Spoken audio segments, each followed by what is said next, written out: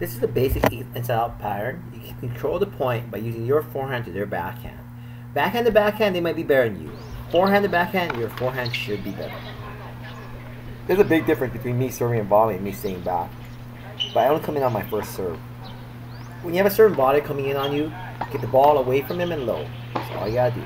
Get away from him and low. And take advantage of second serves by hitting a forehand.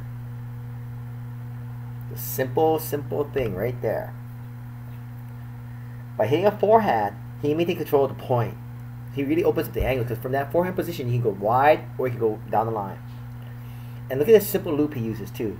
Because when you go down the line, I would actually move a little earlier. He moves as I make impact with the ball, but you could actually move a little earlier as the ball goes out of my hand because I can't see you anymore. So if you make the move as the ball leaves my hand, you have a good chance to get into position. Stay low, try to plant your foot, and try to bring your body weight back into the court. See that back leg? My friend's actually really strong, so he can actually hit the shot and still have body weight moving to his left. But it's not a drive, it's a loop, right? Because you want to loop it to give yourself time to get in quick position, and you want to loop it so that you don't miss a shot.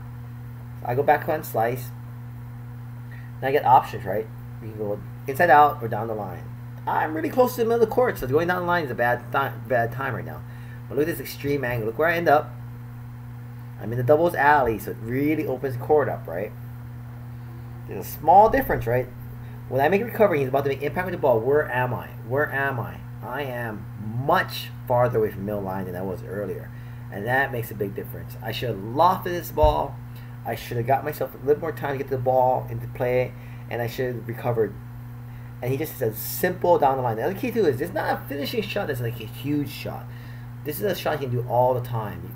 He wants to make it so like it's high percentage and puts me in a bad position. It doesn't have to finish, it just has to put me in a bad position.